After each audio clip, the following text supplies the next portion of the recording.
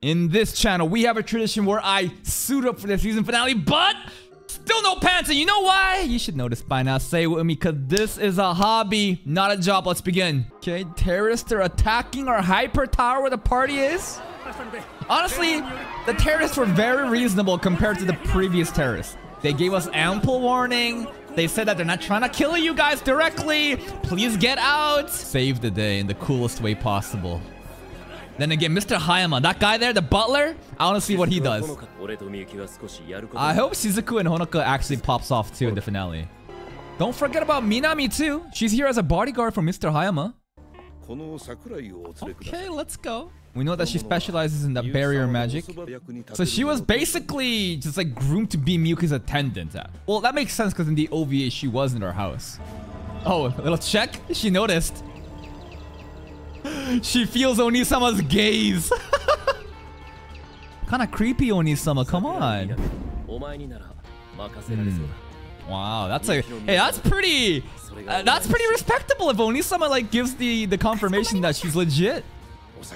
What are you gonna do, old man? Surely you're gonna pop off too, right? You're not just going home, right?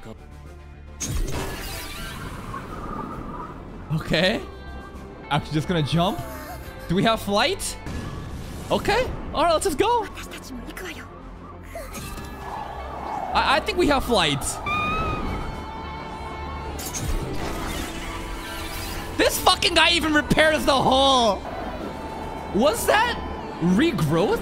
I'm not sure what that was actually. Yo, where's the parachute? Are we gonna fly or what?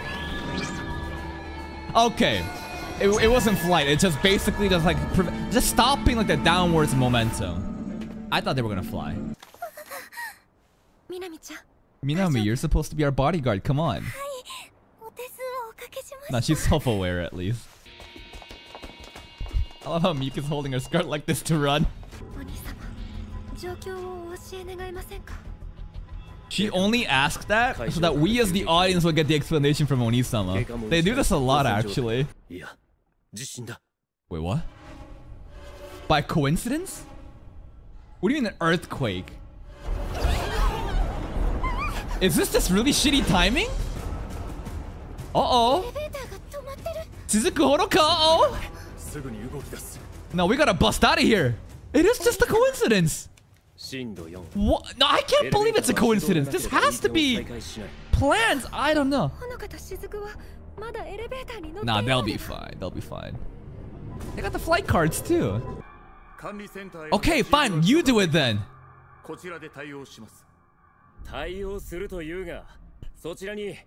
Probably not. I mean, he is the enemy. This man alone is gonna stop the entire operation. You read him immediately. Uh-oh. Uh-oh. They know too much now. I mean, they're not really in a position to be saying this shit. Like, we could just brute force this, can't we? Oh, you motherfucker. Oh, you thought you were being sneaky? You're done. No, I'm sorry. That's not going to do anything. Oh, wait. Cast jamming? I'm not sure. It made her barrier go away, though. Huh? What's going on here? They like touch each other and I think they just combined all their magic together there. It doesn't matter to Onisama though. Goodbye. Dumbasses should have just agreed with us. But if that's the leader of the group, we've already solved the day. Like there's the terrorist group is just done. There's gotta be more people around. I'm telling you, man. Huh? There's some magic. I don't know. That color was the same thing where he like touched everybody else and they were able to use their magic together. It's almost like everyone in there, their magic's getting sucked by something. Wait, he's talking while being frozen. I don't know if this is possible. Extra from third. What the fuck is the third research institute? Okay, it's basically whatever magic he was doing when he was touching everybody. Someone else is using it. The true boss is around? So... Oh, okay. So, someone else is doing it using sensory shit? Okay, but who is it? Yeah, Honoka and Shizuku. What about him? I'm sorry, Honoka and Shizuku. You might die. Nah, they'll be fine. Damn, Onisama not giving, you know, Honoka and Shizuku that extra... What's the word? Priority? I love how it just opens a hole like that. And then after he leaves, maybe he'll close it again. So how do we stop something that's like him? Is this possible to reverse it? We can't just do this forever. Okay, Minami can do that too. Maybe Miyuki can freeze the buildings too. Oh, the elevator worked. Nice.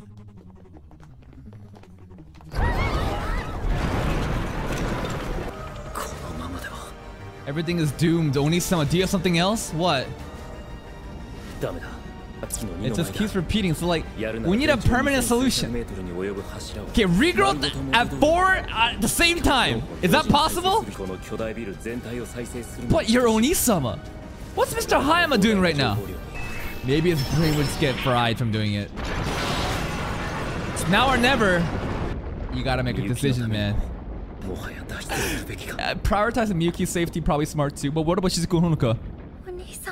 Just do it. Fuck it. Go crazy. Shizuku and Honoka. Okay. And the second vow? The fact that Miyuki believes that Onisama can save the day. Okay, more of... Is this lunar magic? What is this? I'm not completely sure, but this is next level regrowth, I think. So he has to like take in the entire logs of the tower.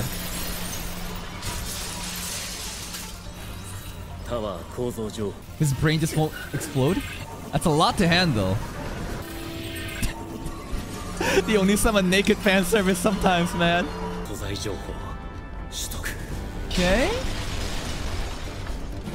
There's just so much information just being compressed into his brain. Now I get the point of why it's a hyper tower. Like, the only reason why this tower is tall as fuck was for this reason. It's to be like a next level feat. Yeah, to use regrowth on the sheer scale, that's the whole point. Oh. On this entire tower. Wait, does he take the damage? Does he feel the damage of the building? Like, I don't know. Well, when the... Because, like, you know when he uses regrowth normally? Like, if an arm got cut off, he would feel that. What about all this stuff? Would he feel this? And it's back. I hope they give like a special name for this day. You know, like Scorched Halloween? This show likes to give certain dates like significant names. No, he's like, it's a god. An actual god. That's what I'm saying. It's super fucking dangerous, but Onisama's, you know, I think he can control it. Dude, he falls too? Obviously, the burden was insane. What if Mr. Hayama do this entire time? Yes. And Minami will also awkwardly sit here third wheeling. See? She's just gonna stand there until he wakes up awkwardly. That was a lot easier than I thought. Well, again, the regrowth in the entire building is insane, right? The whole reason they introduced that the building as being that big was for that, but still. Okay. Yotsuba's. Yeah, Hayama, what the fuck were you doing? He didn't even until we asked later, and it was even like the most brief details. Because of family politics, he can't afford to ask. What is it? It's a bad look if he does get involved. Oh, about the terrorists and stuff like that, yeah. Well, Hayama did tell him like a little bit, but not everything. There's a new magical engineering emblem. Maybe we'll have some promising first years. Alright, here's the credits, the ending. Yeah, I'm kind of excited for the rookie first years. Is there anyone crazy? Cameraman, what are you looking at? Oh, what the fuck with those heels? Oh my god. Hello. Make your move right now. It's the ending of second season. Do something. Oh shit! Saigo's has sister. They're enrolling. Let's go. Let's go. The detail to the butt cracks. Look at it. See, it's shaking. Maybe. Boyfriend, it can't be. I should make a comment now before the season ends. I've always thought it was so weird how Saigusa had pitch black hair, red eyes. What is this feature common with? The Yotsuba family, Mia, Maya, they all have the same shit. I think Miyuki, I'm not sure, actually, I'd have to check. I don't think she has the red eyes. I'm not completely sure. But they always say that. The sisters here, different hair color, green eyes. Now, I'm sure this is not really important, but I always thought that this is kind of sus. Like, Saigusa, what's going on here with your eyes and the hair color? Why does it look like the Yotsuba MILFs? She's holding that pose. Bye. Nah, Miyuki has blue eyes. Who is this? Oh, it's Sakurai. Minami. Yeah, our personal attendant. Surprised they didn't mention a single time about her predecessor. You know the one that we saw in the OVA? I think it's just like, oh, okay, you're gonna live with us now. Okay, that's pretty much it. Yeah, she's great. But again, no single comments about the person that died in the OVA that looks just like Minami. I guess it doesn't really matter. It wouldn't really make sense if people watch this in the chronological order, or not in the chronological order. And that, season 2. As always, thank you to everybody that stuck around to finish Mahouka with me. Season 1 was phenomenal. Now, I'm gonna say a little controversial shit right now, okay? I'm gonna say some shit, okay? I think season 2 was trash. Come on, like, are you fucking serious? The Parasite arc, that shit was too fucking long. There was too much dead times, and like, why did we watch Mahouka from the beginning? I think season 1 was so good because of the introduction of Onisama being discriminated against, right? Everyone thinks that he's so weak. He shows up, he just blows everyone out of the water. It's so cool, right? I love the power fantasy. I think that's pretty much why we watched this shit, right? But at a certain point, when Onisama's power is recognized, now what do? We went to season 2 and we had the Parasite arc and against the demons and stuff. I felt like there was too much focus on Lena, and this might be a gamble on the author, because like maybe this will pay off in the third season if she comes back. Who really knows? But I wanted more from Lena. Lena, like Heavy Metal Burst, even that was just like, what the fuck even was that, right? Like, she used it, it was just a big beam, but I didn't have the same level of impact as, you know, Material Burst in season 1. Is it fair for me to compare, you know, Lena and Onisama? I think it is. They're both strategic class magicians, albeit Onisama is different, but still, I feel like a lot of the story in the beginning, in season 2, was kind of not wasted, but it wasn't really what we watched Onisama for in the beginning, right? I mean, we watched Mahouka for Onisama. He wasn't really there at most of the times, which I think suffered. Combine that with some lackluster villains like the Parasite shit like that. Look, the Lunar Magic Cocytus was fucking sick, but the villains, there just wasn't much hype to it, right? The reason why in season 1 was so hype is, I think, like the build-up for Crimson Prince was really good. There was some random terrorists we were tackling out, but back then we didn't really know how strong Onisama Miyuki really was, so them flexing power was good. But at a certain point, it gets a little bit stale. You gotta change up the formula. I see what they were trying to do with Lena, but I feel like it kind of fell flat on its face. Now, it doesn't mean that I didn't enjoy it. It's just compared to season 1, which I think could be a perfect season, it fell off pretty short, and I think that's the standard for a lot of anime. Whenever they get sequels, season 2, probably the most lackluster one. Now, season 3 is gonna come out, and we will definitely watch it when it arrives. And there is also the Stars movie.